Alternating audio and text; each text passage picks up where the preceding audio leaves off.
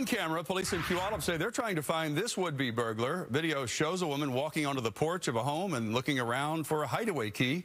Eventually, she gives up and goes through a bag of keys she seems to have brought with her, trying each one on the front door. Really great video of her face. None of the keys worked, so she didn't get inside. She walked off. Still, police say this is an attempted burglary. If you recognize this woman or have any more information, please contact Puyallup Police right away.